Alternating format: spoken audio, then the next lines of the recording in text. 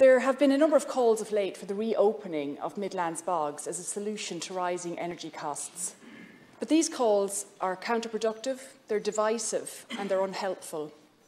My colleague, Councillor Hazel Smith, was the only councillor in her municipal district in Westmeath to vote to reject a motion to allow widespread burning of turf to tackle rising fuel costs.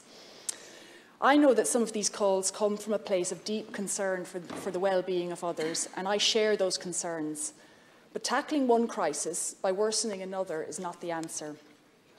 Anyone pushing for a renewed focus on fossil fuels as a solution to the problems we face today needs a lesson in energy economics.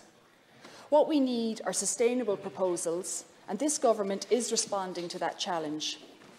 In the short term, recent increases to fuel allowances, including a one-off payment of €125 this month, the €200 energy credit, and changes to entitlements and income thresholds will help those in greatest need over the coming months.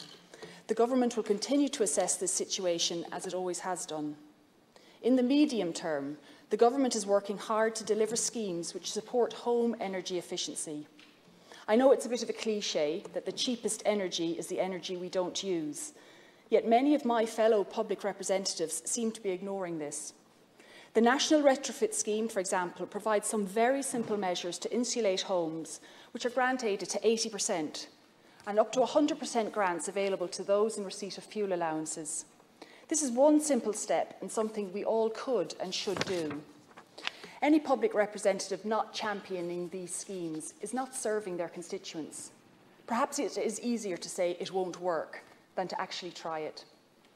And in the long term, this government knows we have a huge need to ramp up renewable energy. And this week we gave the green light for some major offshore wind energy projects. With applications expected by the end of the year, the first turbines could be producing electricity in 2026.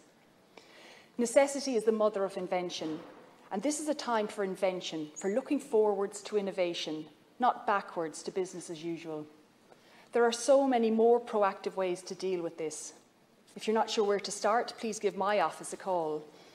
And it's past time some of our public representatives got their heads out of the peat and started to think about generations that come after us. Because that generation is well aware of the solutions to this crisis. I was recently contacted by a student from Oaklands Community College in Edenderry who did a project on the perception of turf use for home heating. His call to action was that we in government raise awareness of the need to reduce our dependence on fossil fuels, and turf plays a role in that. For the students in his school, this is a real crisis, and they will be the ones to deal with the consequences. We must not unpick good environmental policy for short-term gain. Our generation owes it to the next generation to maintain forward momentum on climate action. One crisis can't be used to add to another, so I call on my fellow public reps to pull forward together and think outside the bog.